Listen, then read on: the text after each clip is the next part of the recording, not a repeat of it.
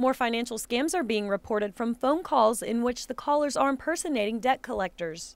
This is very, very common. We have a lot of telephone calls and emails harassing people, threatening people, and using those tactics to try to get personal information out of them.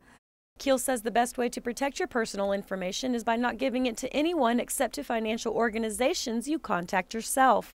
Protect that information with all kinds of security. Don't give it out to anyone, especially anyone who calls you.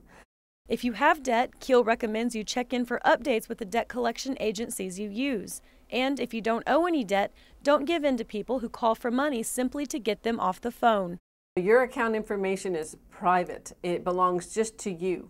And if you give it to someone, they are going to abuse it, not only for what they claim they need out of your account, but it could be for hundreds of dollars more. And you've given them permission, again, because you gave them the lock and key. There are laws protecting consumers from getting threats and calls at work. But still, Kyndel says the bottom line is keep your information to yourself. Kyndel Lee, Pronews 7.